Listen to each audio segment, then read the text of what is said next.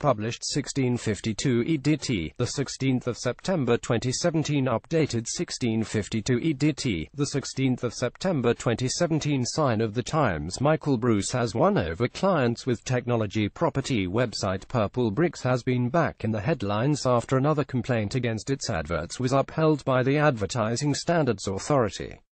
Two people complained that its claim, "Viewings, we take care of them all," made in its most recent campaign, was misleading as viewings are not included in the firm's fixed fee.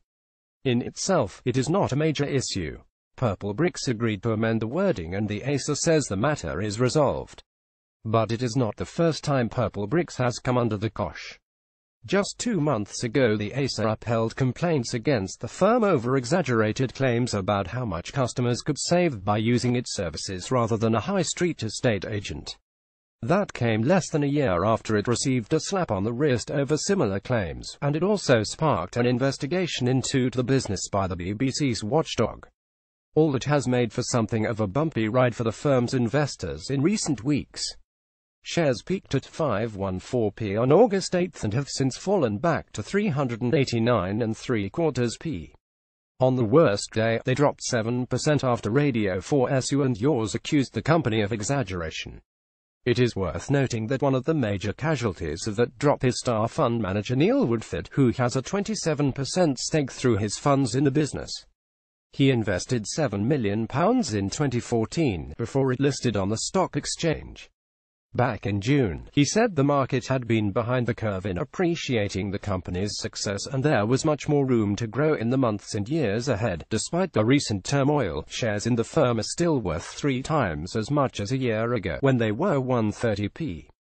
That is because, crucially, Purplebricks has tapped into that all-important trend of the consumer abandoning the high street and going digital. Launched in 2012 by Irish brothers Michael and Kenny Bruce, Purplebricks offers estate agency services for a set fee rather than a percentage of the sale price, typically 1.5%. The downside is that the flat fee is paid up front rather than when a home sells, unless the seller chooses the slightly more expensive pay later option. More also has to be paid if the local property expert is called in to conduct viewings, but included in the cost is promotion across social media and major property portals such as Zoopla and Rightmove, as well as use of the website's app. Calling itself a next-generation estate agent, the business has impressed customers with its technology, which sends sellers feedback from viewings and enables them to see via the app how many people are looking at the home. Growth has been strong since Purplebricks floated in December 2015. In its first full-year results, for the 12 months to April 30, revenue climbed from £18.6 million to £46.7 million.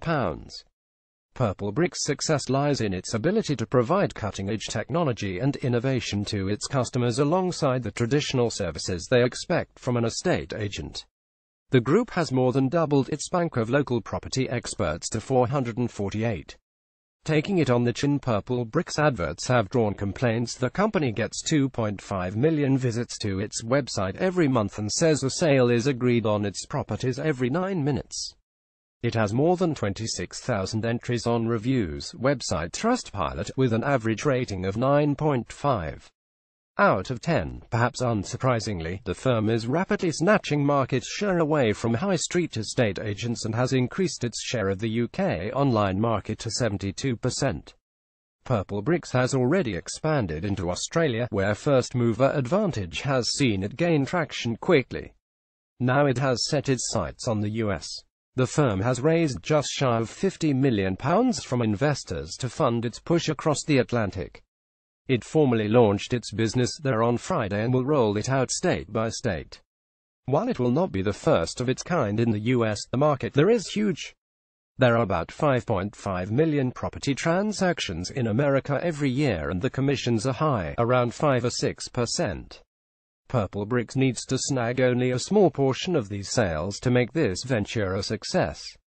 Midas' verdict: if Purplebricks can avoid further run-ins with the advertising regulator, then its share price should easily recover.